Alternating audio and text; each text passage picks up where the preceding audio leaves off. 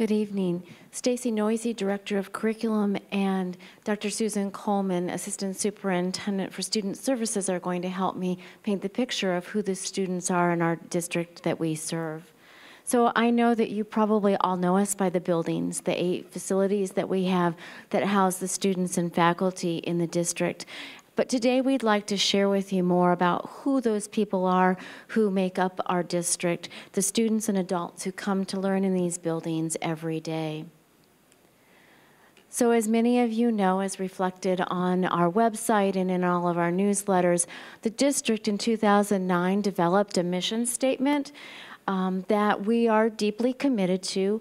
We invited all faculty, buildings and grounds staff, paraprofessionals, transportation drivers to help us identify what it would look like if a student achieved our mission statement. And as a result of that work, then the district began working on its curriculum and its assessments to develop a way for us to actually have students achieve those mission traits.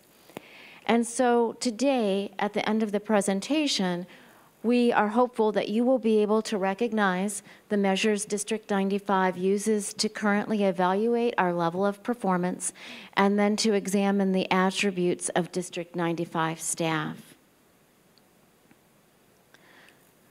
So one of the ways that we begin to look at the district is based on our student enrollment. And as many of you are aware, the district has had a declining enrollment over the past few years. In 2016, however, our enrollment remained constant. And we know that on the north side of the district, we have some new subdivisions being developed, and that could bring additional students to the district.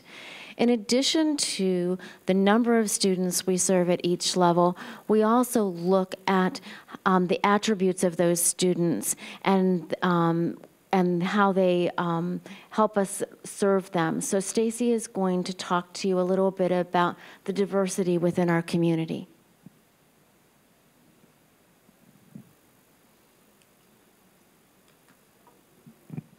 Thank you, Jody. So as we take a look at the demographics across the district over the past several years, we've remained fairly constant with the types of students and families who live here. Based on the 2015 demographic survey that was reported on the report card for the state of Illinois, 80% of our students identified as white or Caucasian. The increases that we have seen have been in the Asian population and the Hispanic population, but those have both been less than 2% change. Where we really see a change in demographics has to do with our diversity, and that's more about the diversity and the languages that are represented by the students for Lake Zurich. Last year, as we compiled the data, 15% of students across the district identified on their home language survey that they spoke 2 or more languages in their homes. This year, when we compiled the data, 20% of students identified as speaking another language in their home. For all students who identify that they speak another language in their home, the state requires us to do a screening to identify who has limited English proficiency or who qualifies for support for English learner services. Across the district, we have about 300 students who qualify for EL services, and that is an option for students, so they can the families can waive that if they choose, but about 90% of our students choose to accept the services if they qualify. The most predominant languages here in Lake Zurich, in addition to English, is Spanish, Polish, and Russian, and we've seen a growing number of families who also speak Korean, Hindi, and Serbian over the last few years. This chart represents the number of students in District 95 who have qualified as limited English proficient from 2008 to 2016. The blue bars and the gold bar represent the same identified students, whereas the gold bar are all those students who qualified, and the blue bars then represent the students who accepted services. Dr. Susan Coleman is going to share with you some information about our special education programs and students. Thank you. District 95 proudly serves over 700 students who have special needs and require an IEP as special education and related services. Under IDEA, which is the Illinois Disabilities Education Act, we as a district are required to provide services in all 14 categories that are eligible special education categories. As you can see, we serve a variety of students with a very, very diverse and unique learning needs. Currently, we service 13 out of the 14 special education categories. The only category we do not have an eligible student right now is the deaf and blindness. Overall, special education students represent 13% of our total student population. And the services and supports required for these students require very specialized instructors who have expertise in a variety of learning strategies and instructional strategies to support the students with the varied needs that you see up here. And now I'm going to give this back to Jody.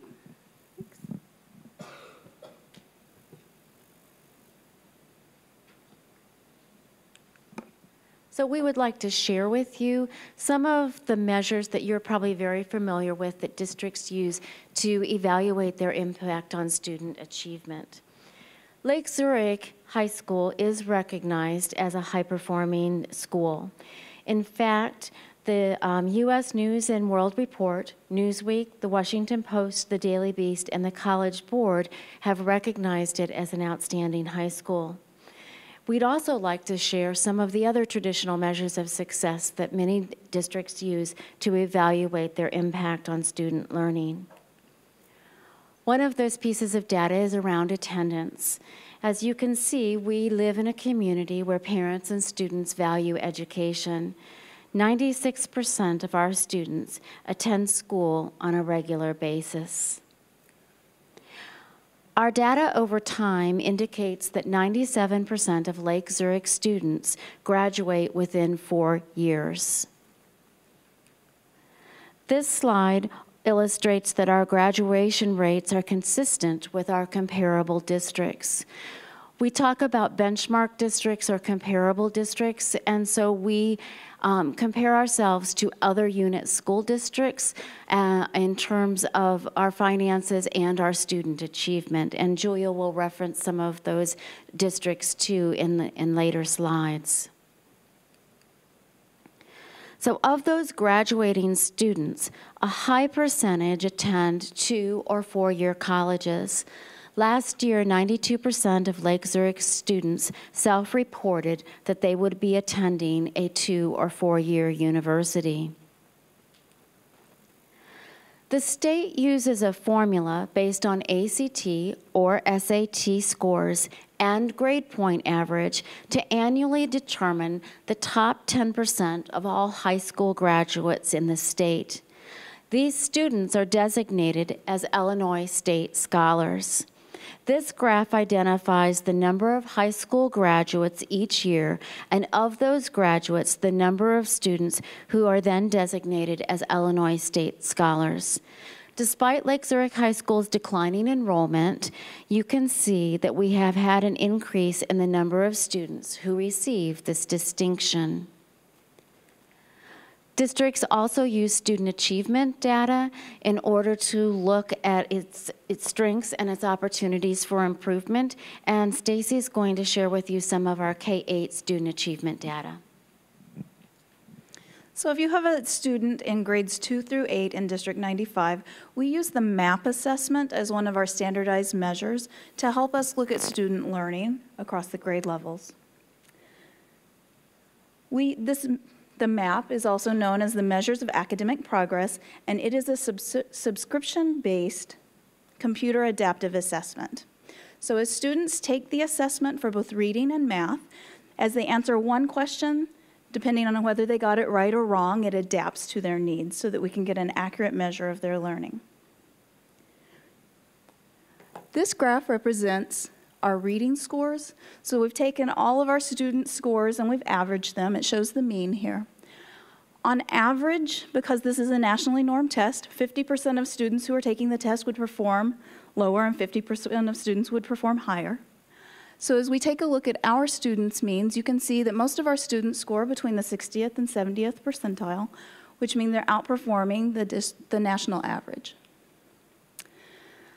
This represents our math scores. The previous one was reading. And you can see we have very similar scores for those students in grades 2 through 8. We also use the MAP assessment for our students in high school who have special needs or in EL programs, or those who are taking the reading strategies class. The next two graphs that we're going to look at is a look at the growth measures. So with MAP, they identify a growth percentage that students should increase each year. And because it also is nationally normed, we would expect that 50% of our students would meet their growth targets. And as you can see here for our reading scores, just over 50%, between 50 and 60% on average, meet their growth targets. And we see a similar representation for math. One thing that MAP allows us to do is it allows us to look at our students and compare their scores to each other. So we can take a look at our sub-scores, or our subgroups, so that we're looking at students who perhaps fall into some of these different categories, such as the students who are on free and reduced lunch or have a low SES, socioeconomic status, or those students who are in special education, and see how they're performing compared to the norm. We can also take a look at our limited English proficient students and see how they're performing compared to their English-speaking peers. And as you can see in each of those subgroups, we do see an achievement gap, and that's something that we need to work toward. We can also take a look at MAP scores based on ethnicity. One of the challenges of looking at ethnicity, though, is that the group sizes are not necessarily comparable. The size itself is not. But we can tell by looking at this that we do have some work to do with our students who fall in different ethnic groups. We see similar results for our reading scores when we look at each of those subgroups.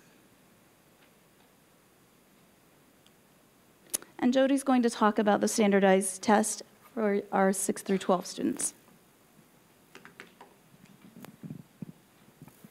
So the ACT is an academic achievement assessment that many of you are familiar with. It's used for college admission.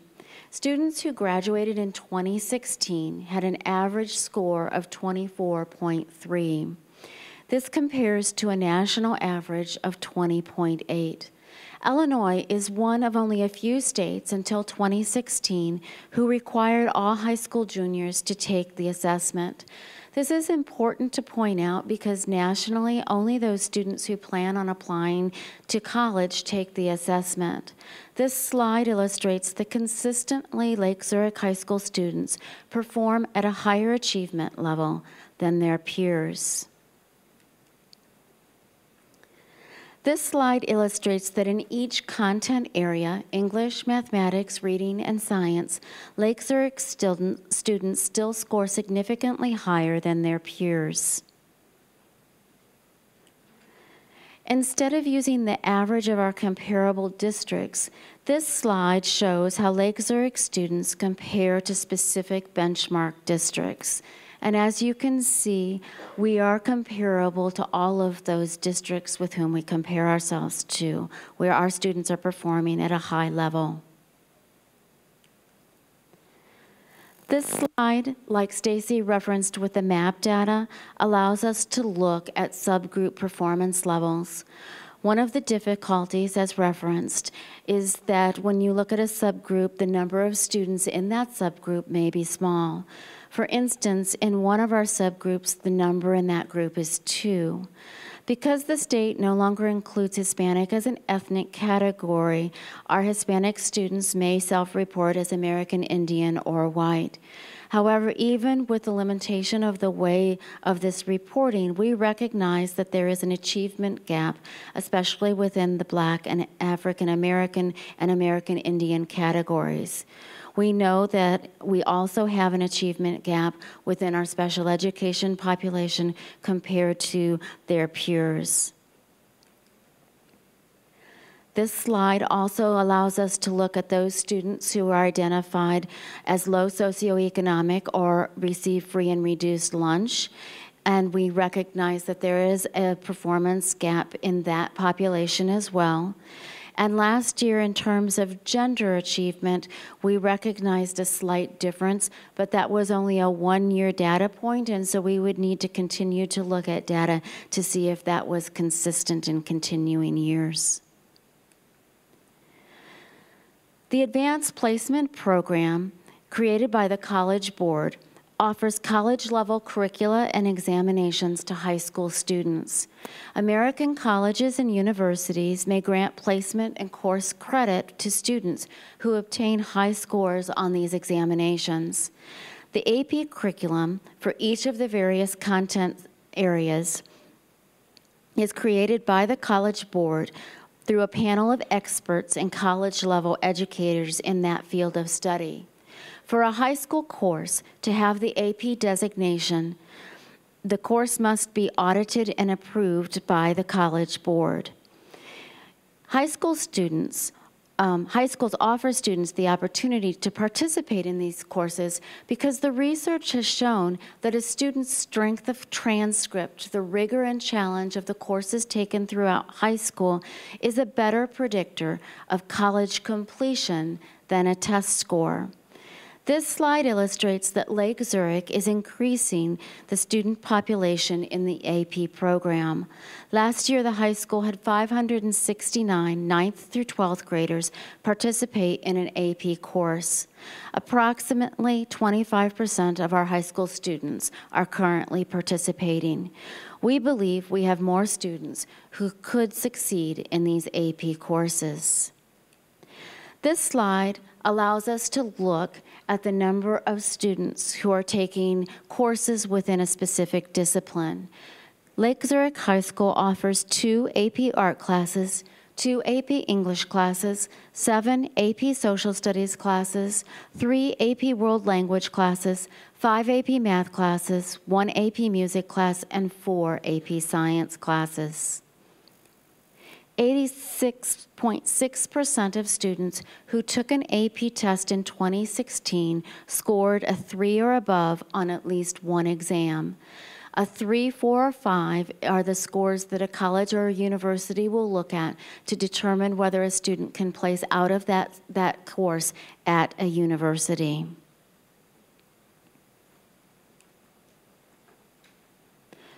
So while we believe that more students could and should participate in the AP program, this slide looks at how we have grown the number of students who have accepted that the invitation to participate in that challenging program. Report cards are another traditional way we measure student success. In kindergarten through 3rd grade, we describe student performance with AC, area of concern, LS, learning the skill, and MS, mastered the skill.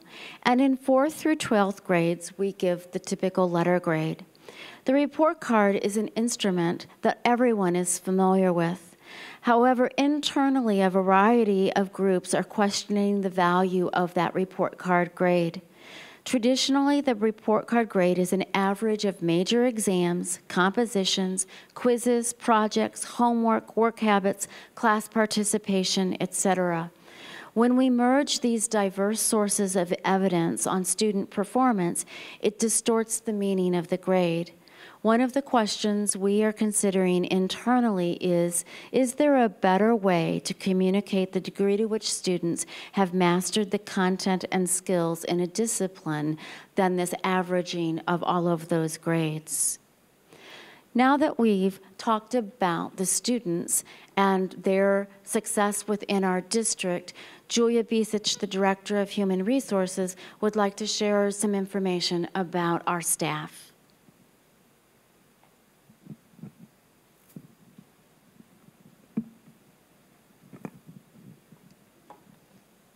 Thank you, Jody. Now that we have a profile of the students that District 95 serves, we have to ask the question, how do we meet their multiple needs in order to ensure academic growth? The answer is with the expertise of a highly functional staff. District 95 employs just under 800 employees and is one of the largest, if not the largest, employer in Lake Zurich.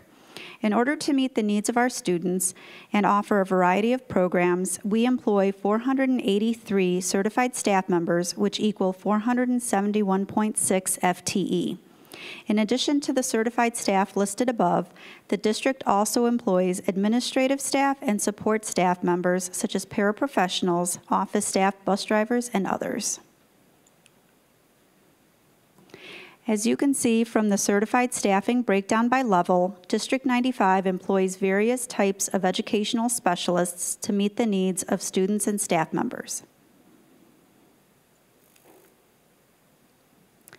Teaching is a complex and ever-changing profession.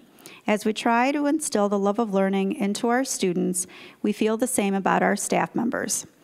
Just like we would expect our doctors, lawyers, and other professionals to keep current in their practice, the same is true of teaching. 86% of certified staff in District 95 have a master's degree, with 39% of those staff members holding a master's degree and 60 credit hours past those degrees. District 95 also values experience and longevity in our staff members. Currently, over 60% of district certified staff have 10 or more years experience in the district. In addition to professional experience, District 95 believes in building a common understanding and vocabulary among teachers. The district has partnered with Research for Better Teaching to provide a unique professional development opportunity for our staff by offering the Studying Skillful Teaching course. To date, just under 60% of our staff have completed the course, and currently we have several more enrolled.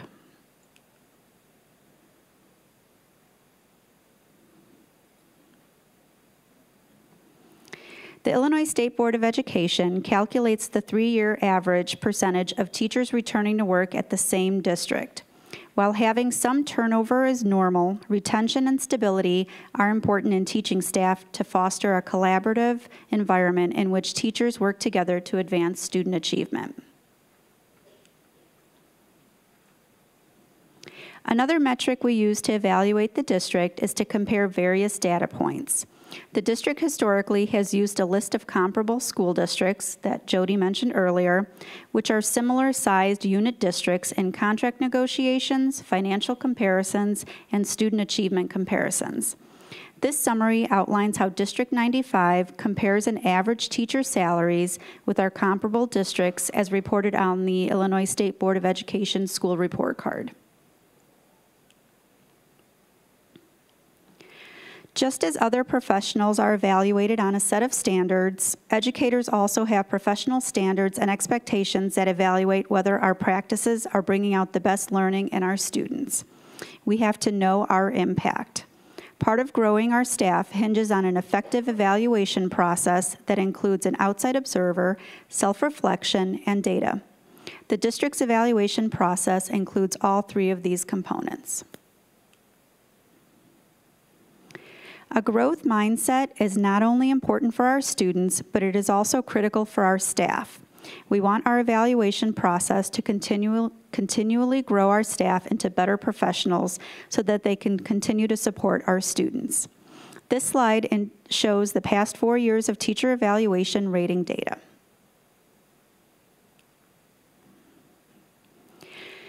Another way we measure success is through the implementation of impactful instructional practices that we have focused on during professional development. 2 years ago, we began to use a process called learning walks to gather data on instructional practices and students' ability to articulate what they are learning, how they are learning, and why they are learning. This slide simply illustrates one piece of the learning walk protocol that we provide to schools. The Lake Zurich administrative team consists of 42 administrators. There are 8 principals, 10 assistant principals, 8 high school department chairs, 2 high school deans, 9 directors, and 3 assistant superintendents. Of course, the superintendent as well. Similar to our certified staff, the district values continuing education and experience in our administrative staff. As a partner to the Studying Skillful Teaching course, building administrators have either completed or will be completing a partner course titled Analyzing Teaching for Student Results. The focus of the course is to shift leaders towards learning-focused supervision and evaluation by helping administrators zero in on high-leverage teaching strategies that make a difference to student learning. This course continues to build a common vocabulary and language and expectations among administrators and staff members. A similar comparison is made reviewing our administrative staff and average salaries compared to our comparable school districts. Similar to certified staff, building leaders are evaluated using a combination of factors, including professional practice, attainment of goals, and student growth.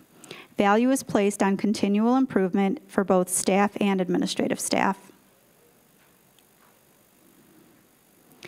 Again, similar to our teaching staff, the focus on growth and continual improvement carries over to our expectations for our administrative staff. In addition to our certified and administrative staff, the district employs many other educational support personnel. These employees cover a variety of services from the district from payroll processing and bookkeeping to paraprofessionals in the classroom, technology, bus drivers, and many others. As in any large organization, having these various staff members are critical to the ongoing success of the district. And again, as mentioned earlier, no single measure accurately illustrates an organization's success, nor should be used to guide continued improvement. It takes multiple measures and a collective group of individuals to ensure the success of our students.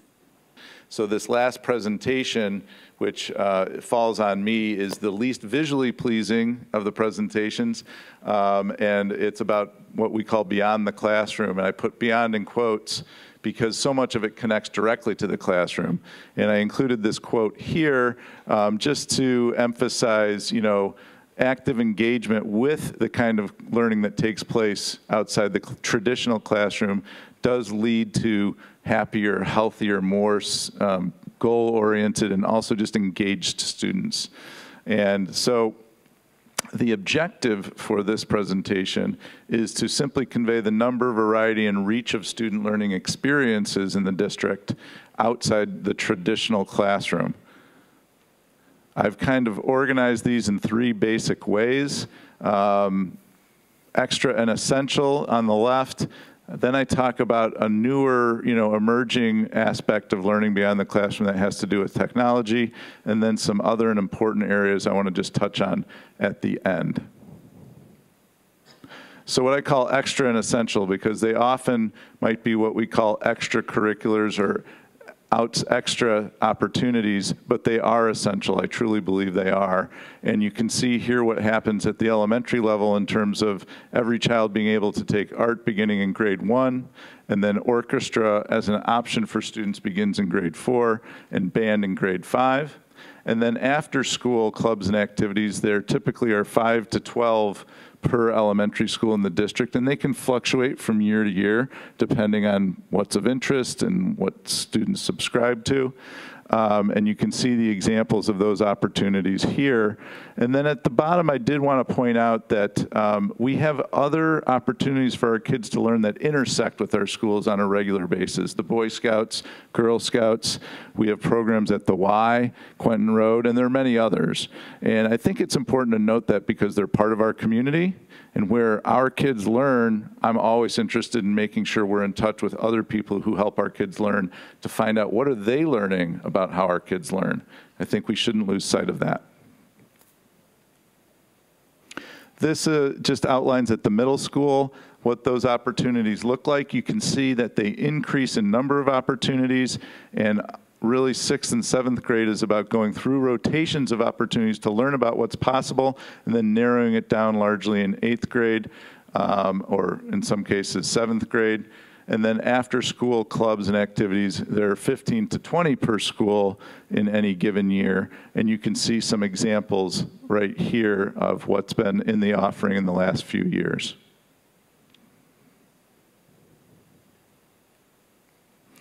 And athletics gets a separate slide at the middle school because by this time we offer 10 to 12 traditionally competitive sports. You can see examples there of what's offered. And then we also offer intramural or non-traditional or non-competitive athletic opportunities. Sometimes they can be both depending on the year and depending on what tack they take.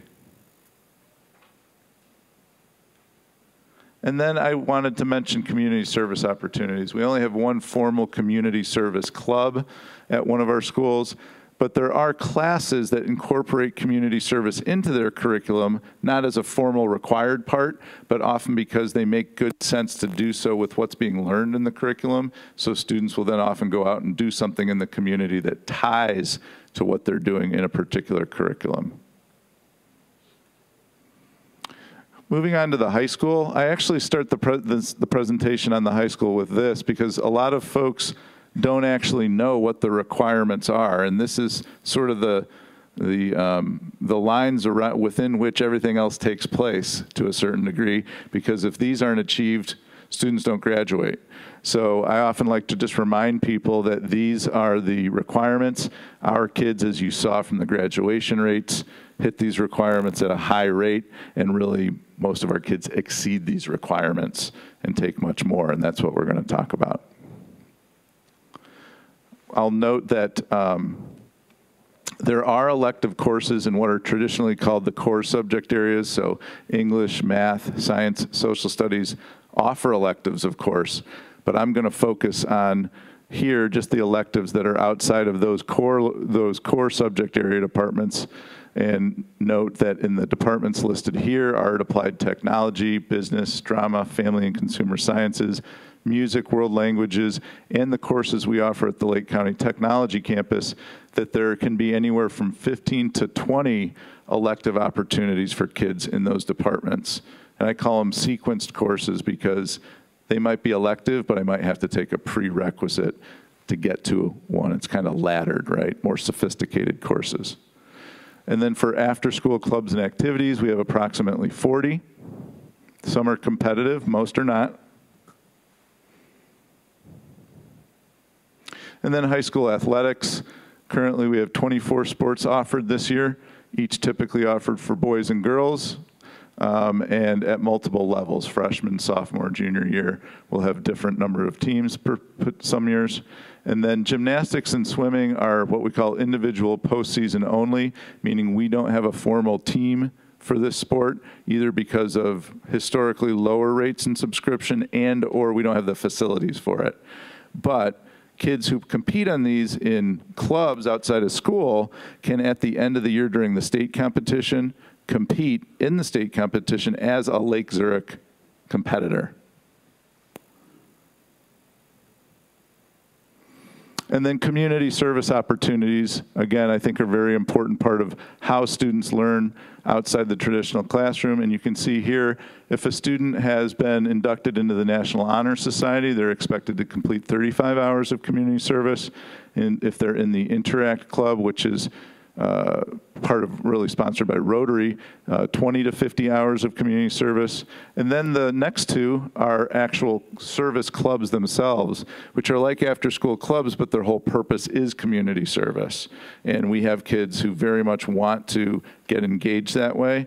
And so there's no minimum for those. It's just the only focus of the club is service.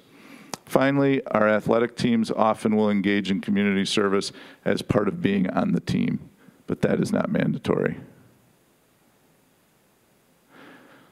This next slide is about internships and worksite learning. Now, currently we have no formal internships in place for our students with businesses in the area, but what I call worksite learning can either be a matter of students going to work sites in the community and learning about what takes place there, or employers coming into the school to engage with students about the opportunities that occur at their work sites, or in the terms of what a career in that field would look like. So, you know, the most common example is our consumer education class every year has mock interviews where business people will come in and conduct interviews of our students, just like it were a real employment interview. And we had 150 students about this year. In the last year or so, we've had lunch and learns with business reps coming in to talk to students about careers in their field. We actually had a job fair, which was for summer employment. And then we've had job shadowing before. So the next part I want to talk about for a few minutes is called blended and virtual learning, and it's really a phenomenon that's coming out of our increased use of technology.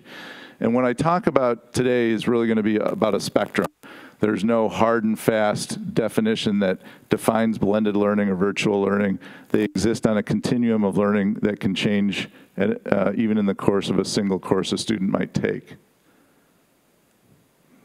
And often we look at how technology is intersecting with learning based on this framework here, which is called the SAMR framework, where the lowest level is when technology just substitutes for what we used to do with paper. So instead of handing it in on paper, you hand it in electronically and there's no paper. That would be the simplest example, where you do a task on the computer that you used to write down, and now the technology facilitates the management of that task being done and things like that. That's the simplest example of substitution.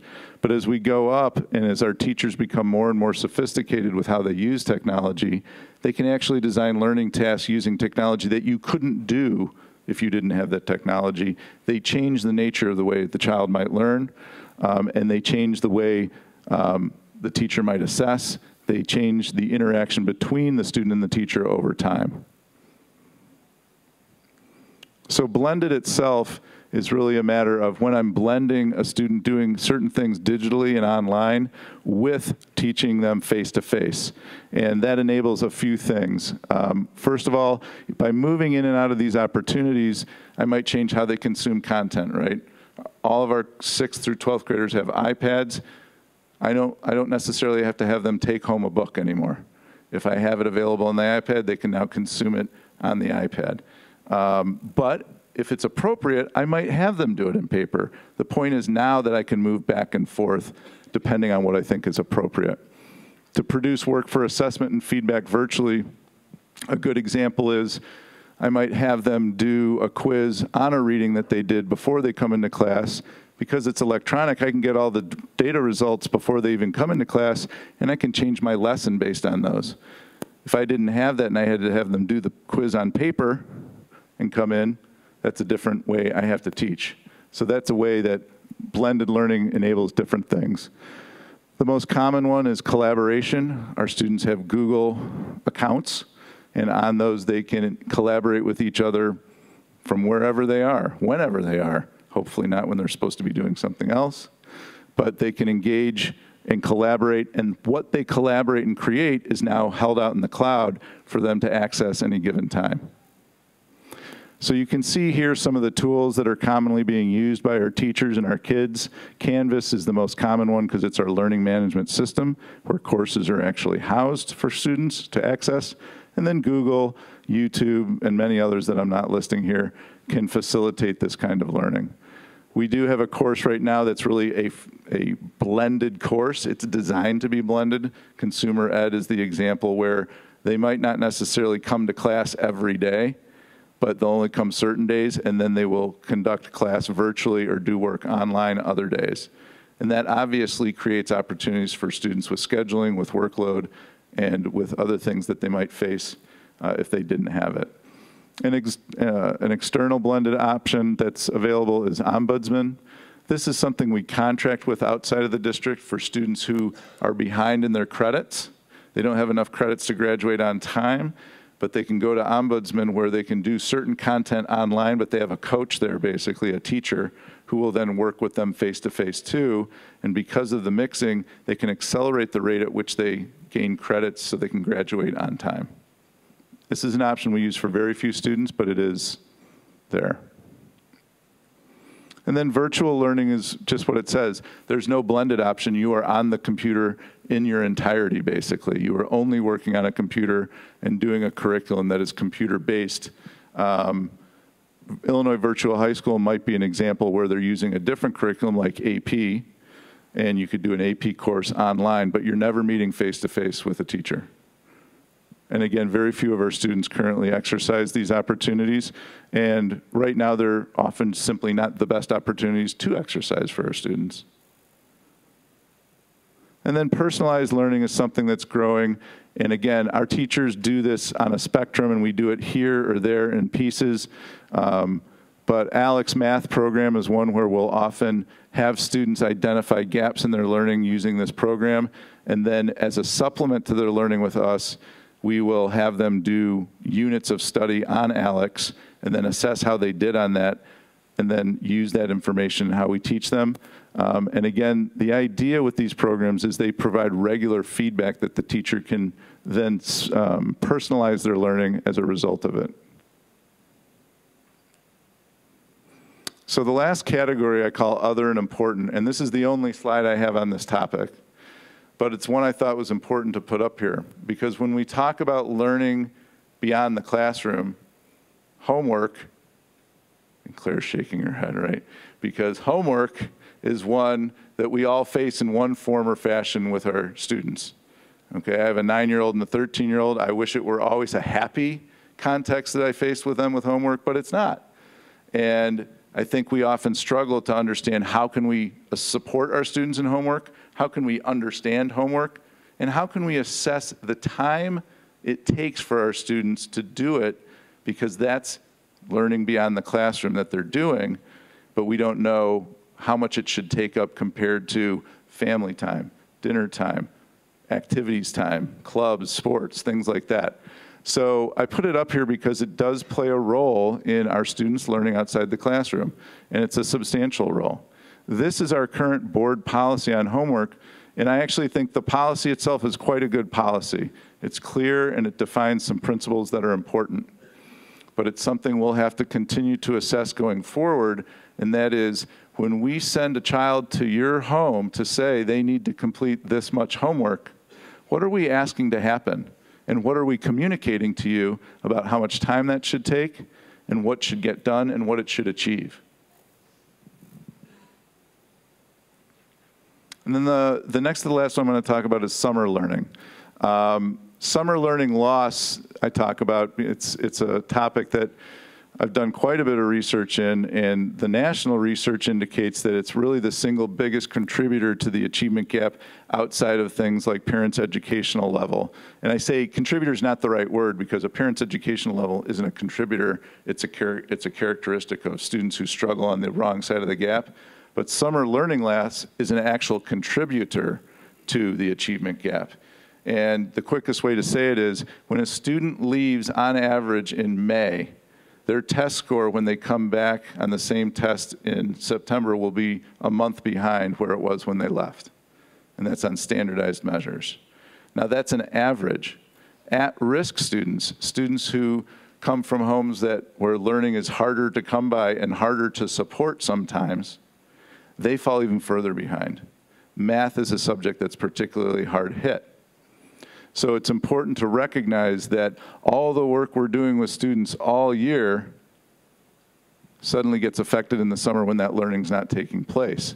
And we have to keep that in mind when we talk about what learning takes place outside the classroom or beyond the classroom.